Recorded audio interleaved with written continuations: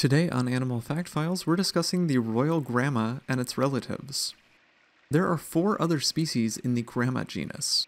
They're all commonly known as basslets, including the royal Gramma, which is also called the fairy basslet. But since the common name basslet is used in other fish genera, we'll stick to Gramma, since that's this genus's scientific name as well. These are small fish, typically no longer than 3 inches long.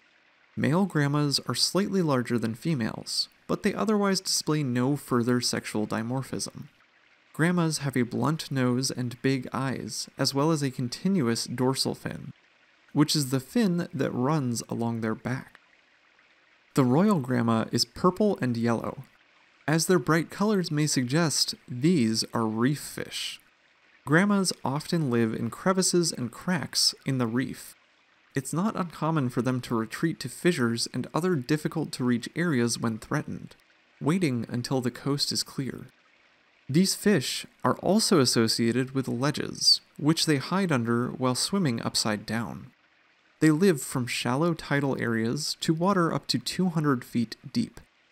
Grammas live in the West Atlantic Ocean throughout the Caribbean, the Gulf of Mexico, and the northern South American coast.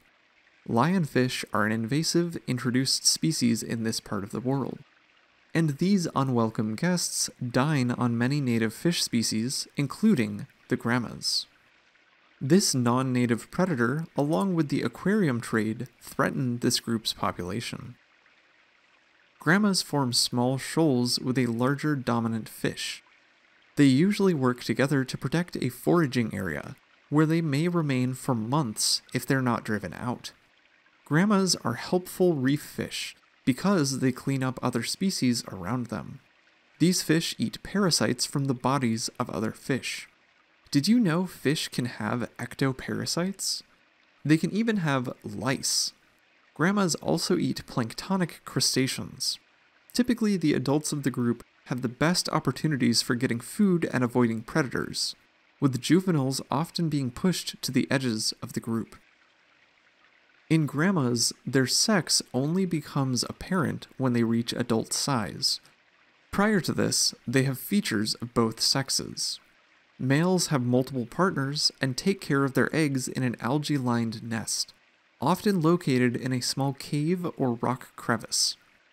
Contrary to what some sources indicate, Grammas do not brood their offspring in their mouth. Females enter the male's brooding chamber and lay their eggs inside. Most commonly, these fish lay their eggs at night. They are also laid in the nest asynchronously, with different females arriving at different times to lay their eggs, so the eggs hatch at different times as well.